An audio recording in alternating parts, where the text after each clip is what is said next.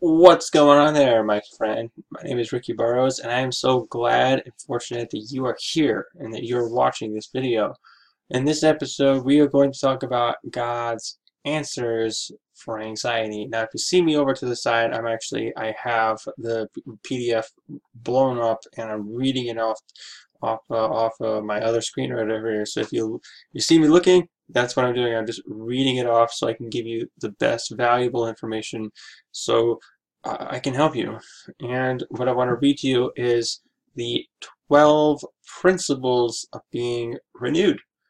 You can have a renewed mind. You can have a totally renewed mind. And it is written in Ephesians to have, be ye renewed in the spirit of your mind. And that is actually God's will. People wondering, what's God's will for my life? What does God actually want from me? And He wants you to be renewed. And if people challenge that, then they're living a life of self-destruction. So let's focus in on the first principle for being renewed. God's answers for anxiety. It says, I must never allow myself to doubt the love of God. I must never allow myself to doubt the love of God. Now, the circumstances that are happening to you is not everybody looks at it like, this is the reason why God doesn't love me because all these bad things are happening to me. Let's hold on, let's take a step back, and let's just say, did we put ourselves into that situation? Did we put ourselves in a situation where bad things would happen? Whether we know it was going to happen, and then it just happened to us? Some people, yes, and there are some people, no. They were raised from birth in a scary childhood. They were raised in a place where fear was inside the home, and it's a terrible, terrible thing. That is not the will of God. That is not God. God does not demonstrate his. God is peaceful. He does not live in anger. He can't. Anger is the #1 enemy of anxiety, and that's one of these principles. Well, let's go back into it. Let's read this. Let's read the principle again, and then let's read the scripture. It says, I must never allow myself to doubt the love of God. 1 Peter 5, chapter 5, verse 7. Casting, and I'm reading all these from the King James, by the way, if you're curious.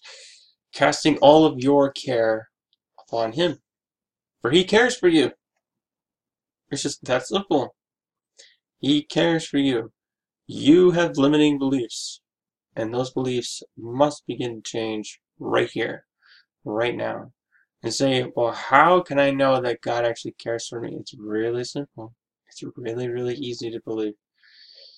It's that He cared enough for you to send His Son, the only perfect human being, and He destroyed His Son. He sent His Son so that He would be destroyed in place, physically destroyed, emotionally destroyed, and He was just, He became the punishment for our sin.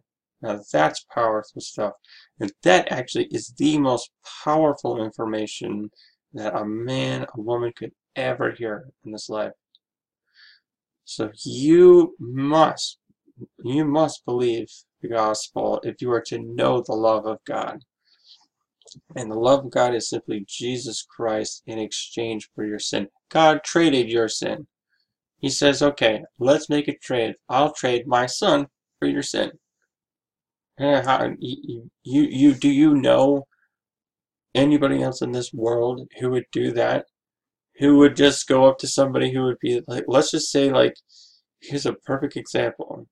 If, a righteous person in this world were to go up to someone who was doing really bad things, and you know what I'm talking about.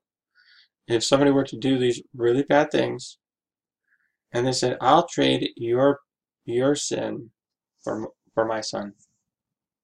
Wow.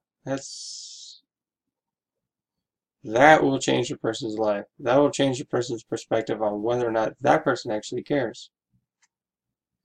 Now, a righteous person would barely do that because, you know, nobody's going to trade their son, their joy, nobody's going to trade that for someone who's going down the wrong path, believing that they might convert, whatever. But God is wise, and God is actually too smart to make a bad decision. God is too intelligent to make a mistake. The man who I got these principles from, that's where that statement came from. And he's a great pastor up in upstate New York, and I still read his material, and he ministers to me every day. So these principles are definitely going to get you closer to God. You must never allow yourself to doubt that God loves you. Never. You must never, ever, ever allow yourself. Here in this channel, in God, Guns, and Common Sense, you must begin to understand that Jesus was sent into the earth, that he proclaimed the good news, that he was here to take the full wrath of God, so you would not have to be judged for your sin. That's the love of God. And if you need help with that, read the Bible. Go ahead and read the Gospel of John. Read the beginning of John, and then go right into Romans, and then go right into the next chapters of books after that. I'm like going, I can't talk. I'm tired, but I feel like I should just make this video because I believe it's just going to help you. Alright, so that is principle number 1, number uno, for 12 principles of being renewed. God's answers for anxiety. If you like this, go ahead and hit the like button, subscribe to this channel, and be sure to stay tuned for all 12 of these principles. Thank you and take care.